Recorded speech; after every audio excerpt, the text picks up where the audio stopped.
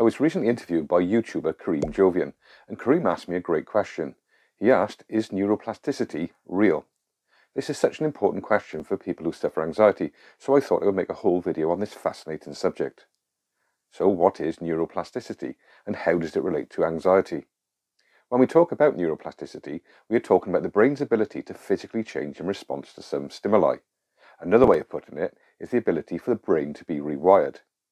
If you have suffered anxiety for a long time, you may think there is something fundamentally wrong with your brain, and feel like there is little you can do about it. But neuroplasticity says that you can do something about it. You can rewire your anxious brain so that you are not in a constant state of anxiety, and I'm going to show you evidence that therapies like CBT can physically change your brain for the better. So I did a search on neuroplasticity and found this systematic review. This review looked at 19 studies where MRI images were taken of people's brains who had an anxiety disorder. The images of 509 people were taken before and after a course of cognitive behavioural therapy, and the results were both fascinating and exciting. Now, this does get complicated, so I will explain some terms I'm going to use. Hyperactivation means unusually high levels of activity, whereas hypoactivation means unusually low levels of activity. The first interesting thing the MRI showed was that in people with anxiety disorders, hyperactivation can be seen in the fear network of the brain, and hypoactivation is seen in the prefrontal cortex. One role of the prefrontal cortex is to regulate emotions like fear. Remember this term prefrontal cortex because we will talk later about this very important part of the brain. So by looking at the brain of someone with an anxiety disorder, you can physically see this oversensitivity to danger and inability to regulate the fear response. What was also fascinating is that exactly where in the brain the hyperactivity or hypoactivity can be seen varies between anxiety disorders. This shows that people's brains work differently depending on which anxiety disorder they have, and work differently to people who do not have anxiety disorders. But all I have shown you so far is that if you have an anxiety disorder, your brain is certainly different. But here is the good news.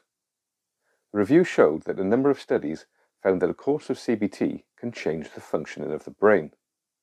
For example, when people with generalised anxiety disorder were treated with CBT, the MRI scans showed increased activation in the prefrontal cortex.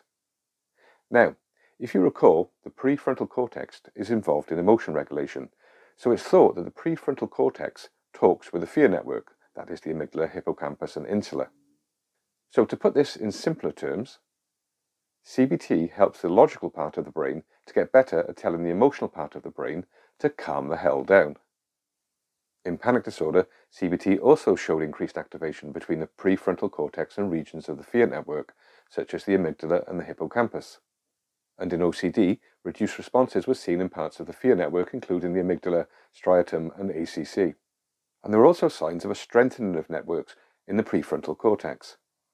In summary, the review said, we conclude that although each of the anxiety and related disorders is mediated by somewhat different neural circuitry, CBT may act in a similar way to increase prefrontal control of subcortical structures. Or in layman's terms, CBT helps the logical part of the brain to calm down the parts of the brain that create the fear response. As well as the changes in activity that can be seen by MRI imaging, it is also possible to measure the volumes of areas of the brain. And in this study of people with PTSD, it found that they had reduced volume in the hippocampus. The hippocampus is responsible for contextual fear responses. That means it works out whether a fear response is appropriate to the situation. People with PTSD can experience massive fear responses in situations that are not threatening, suggesting a problem in the working of the hippocampus.